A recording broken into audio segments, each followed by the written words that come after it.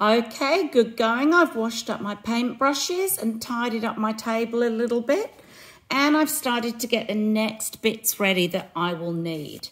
So I'm going to do some heart-shaped flowers on my bunch of flowers on my card. And to make those, there are some outlines that have been drawn for you. And we have to do a really careful thing because the heart is a mirror image or a reflection on both sides. And so we can cut it more easily if we fold it down the middle. I'll fold mine down the middle. And then cut around the shape.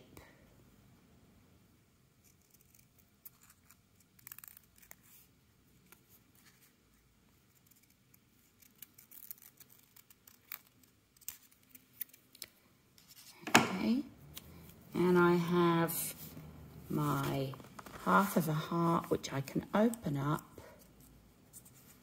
and it becomes one of the flower heads. So I've got a few ready now. My card has been drying. Mine's not completely dry, so I'm going to be super careful not to smudge the paint. But students, you should have left yours to dry completely and it should be fine. So we're going to get the back of the petal and along the crease, a little bit of glue. You don't need to put glue on the whole flower head because it's nice when it floats up a little bit on the page. So I'm going to stick that down and the edges curl up a little bit. Okay, what colour shall I do next? I think I might have a green flower.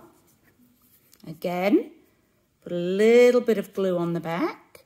Don't need to glue the whole thing because it's nice that it curls up at the edge. And let's have my green flower head down here.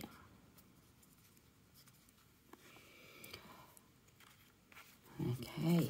I always really like white flowers. I'm going to do a white flower head, glue in the middle, and be careful not to smudge.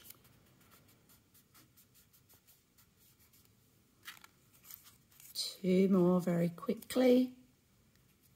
I'm going to slot that one in behind. That's a taller flower.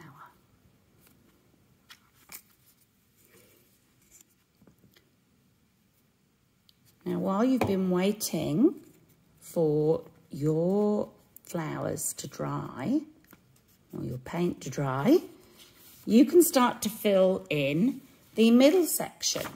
So I have done, and your teachers will show you how to do that, a picture of me and my mum at the beach. So I had to think about what's special about my mum. What do I like to do with her that is special?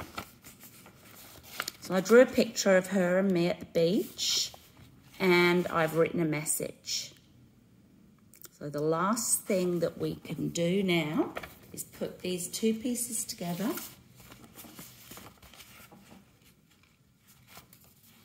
And I'm going to thread some ribbon through to tie them together and finish the card. So from the back, thread the ribbon through.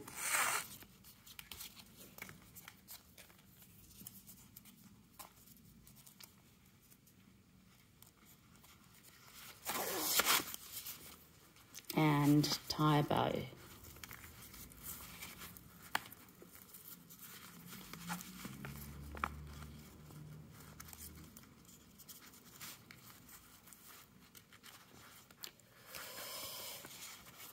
And I did mine for my mum, but you can do one for a special grown-up in your family or for your mum. I'll lift up my camera and show the whole card.